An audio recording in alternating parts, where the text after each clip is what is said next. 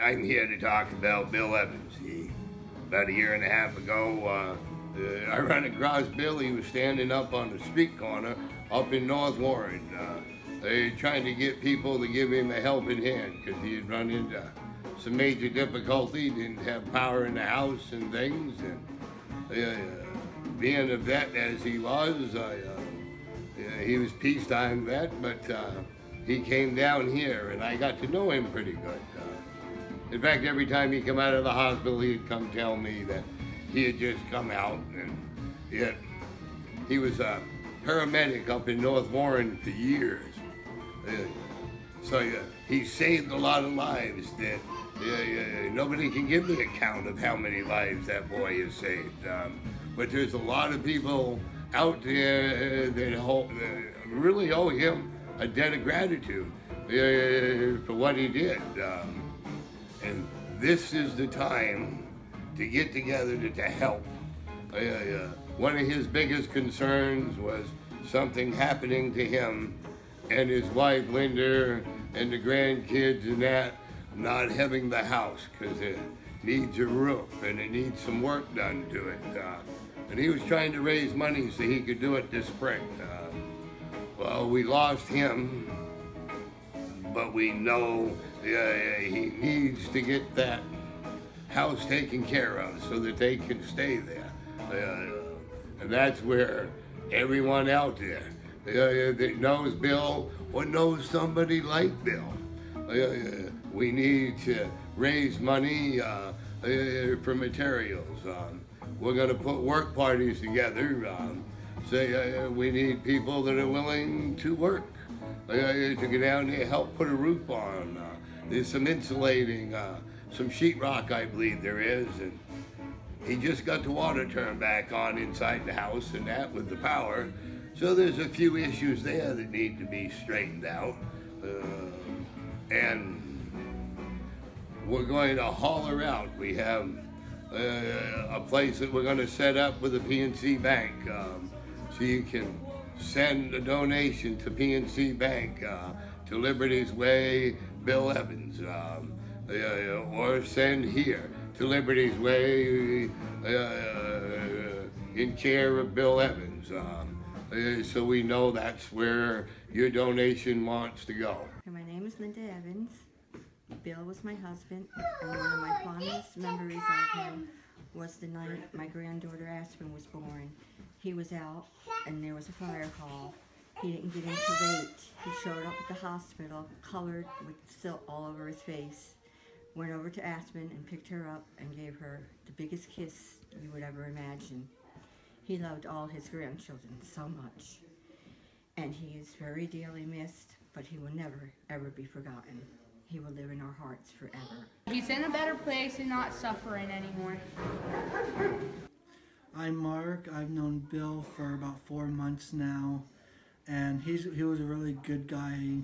He would help anybody who was in need, and he would give his shirt off the back and would give anybody money so they could survive. And he would do anything for his family and kids. So doing this would be a very good memory for his wife Linda and the family. My funniest story of him was he was working on our house one day and he went to climb up a ladder and his feet slipped and he got stuck in between it and could not get out. He's then sitting there yelling for help, and myself and my 2 sons couldn't do anything but laugh. It was so funny. He finally got out and went back to working. The stinky feet, sending my mom's shoes over the ISIS in Iraq and killing all the Taliban. I almost pissed myself. I don't care. I'll say it, I almost pissed myself. Laughing so hard. Yeah, he said we could use my feet for a weapon and just send them over and they'd all be gone. The first time we were staying up there, somebody was talking in the shop. Whoa, wait a minute. Nobody told me that. I started water in there. I remember him telling me about that in the garage. Actually, you can say something. I wonder. Yeah. Well, at least there's 2 more that knew Bill. Yeah. And not one of them said he was a pain in the ass. I will take care of that later on. No, that would be her because I don't My know. dad is a pain in the ass. I haven't known Bill that long. Bill Evans, we're remembering Bill Evans today. I haven't known Bill that long. Probably the first time I really met Bill was in the garage working on his car. Yes. No, it wasn't even his car. Maybe it wasn't his car. Maybe it was working on somebody else's car. And, he had a seizure in the car, and I had to pick him out of the car and lift him down off the lift, and died on the concrete slab there in the garage a little over a year ago. Oh, and that was, what party was that? That was we were having a gathering that night. Dice run, maybe? No, turkey party. Or Turkey party. It might have been turkey party. Might have been turkey party. it was a very interesting evening, though. The medics here. Louis giving first aid. Fond memories of Bill. Didn't get to know him very well, but the time we did get to spend with him was very interesting. Well, we're hoping to help Bill and his family out. They need some work done in their house, so we put together this video and some memories of Bill, and hopefully you can help us out. Bill's looking down on us, and we're looking up on him. So everybody will be good, and seasons will go on, and keep them in our memory. Now, of course, we've got some here that won't come out and speak. They're camera shy. So we're going to go on in and get them on film anyways. And this one right here. She's shy, but she loved her father. Doesn't know whether she liked him or not, but you got something to say? You gonna say hello? No? She's gonna be lockjawed, and she ain't gonna change her mind. As we all know, trying to get a woman to change her mind, we might as well try and change the weather than to do that. But we do know. Now, of course, we have over at this table here, we have others that know Bill or knew Bill.